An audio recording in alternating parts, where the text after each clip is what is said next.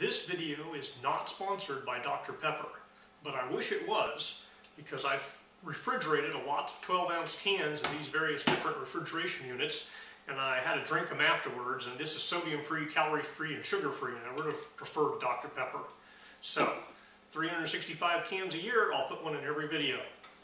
Now, these are two commercially purchased refrigeration units. This is a Thermo-Electric unit. This is a compressor-based unit. There's a compressor over on this side over here. This guy over here is my home-built DIY prototype Thermo-Electric cooler with a liquid cooling system. There's a separate video that reviews each of these two and tells you how I built this guy. So comparing them all together, this guy here averages 45 watts of power draw. This guy here, because it uses a compressor, is much more efficient, and this guy takes 20 watts on average. This guy over here has 4 TEC elements compared to probably 1 in this guy, but it's running 2 of them in 2 sets of series, and so it's taking 70 watts total.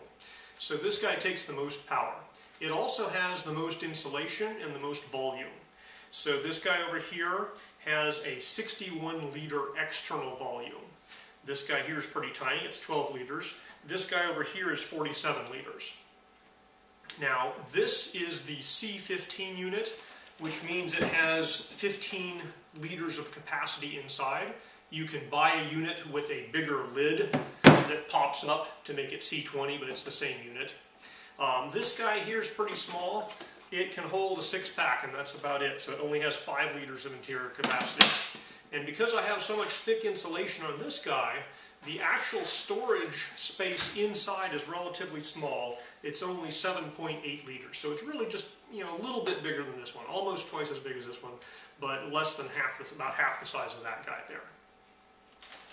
Now, this guy and this guy will not actually fit in the space in my van. So either I'm going to have to shrink this guy or build one of these that'll fit in the right space. This guy would fit, but it doesn't get cold enough. So, from a price standpoint, we're looking at $33 shipped. This guy over here, it's normally about $170. I got on a special for $145, so I got a pretty good deal on that one. This guy here, I spent probably about $125 worth of parts, plus lots of labor. Now, this guy doesn't get cold enough to actually refrigerate something. The coldest I've ever gotten with it, even in a cool day, was about 8.5 degrees centigrade, and you'd like to get below about 5 degrees centigrade for refrigeration.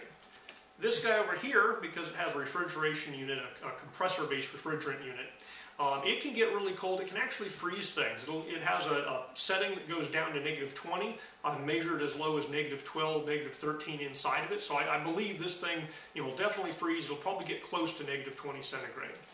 This guy over here, the coldest I've ever gotten it is -4.5 centigrade. So it will also freeze things due to the large amounts of insulation and the water cooling on the hot side.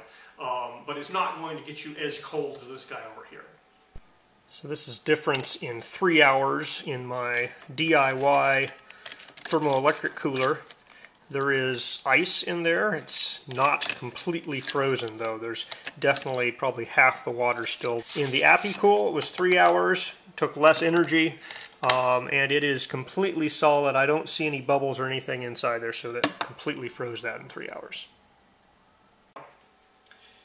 For cooling capacity, I put in 4 12-ounce cans and turned these guys on to see how they would go. This guy never got it really to refrigeration. Lowest it got was about 8.5 degrees centigrade. It took it somewhere between 12 and 24 hours. I suspect it's probably closer to 18 hours. Overnight, there was a gap in my measurements there. This guy here, when I put 4 12-ounce cans in, to get it down to the same temperature, that 8.5 degrees centigrade temperature, took this guy about 2.5 hours, and took this guy here about 4 hours. Now, these guys can get colder. So, this guy over here, my DIY solution, to get down to about 4.5 degrees centigrade took 6 hours. This guy here took 4 hours to get down to that same temperature, and then was able to lower it down below that. Now, this one is taking 80 watt hours to go for 4 hours. This guy over here is doing 420 watt hours to go for that same amount of time. This guy here can't get it that cold, but it takes a lot of power. So if you're running them for a day, this guy takes about a kilowatt, about 1,000 watt hours. This guy over here takes 0.48 kilowatts, so about half of that. This guy over here takes about 3 times what this guy does. It's 1.6 kilowatts. So this guy takes the most power. It can refrigerate.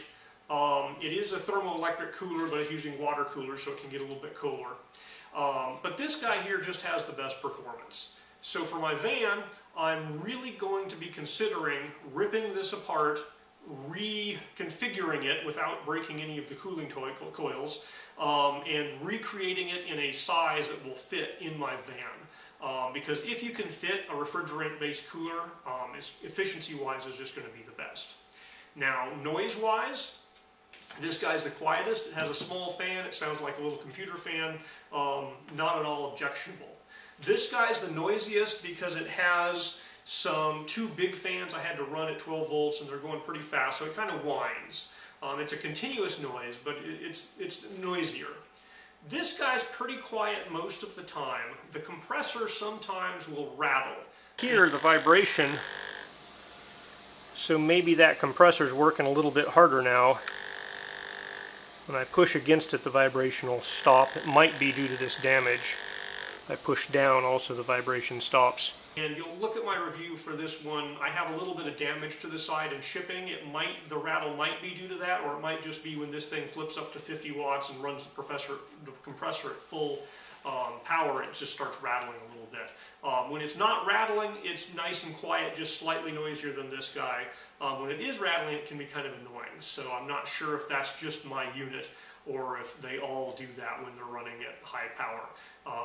But it doesn't do that too frequently, so generally this is pretty acceptable from a noise standpoint. Alright, so that's how my DIY system compares to these two commercially purchased systems. You can look at the other videos for how I built this or reviews of these two guys on their own.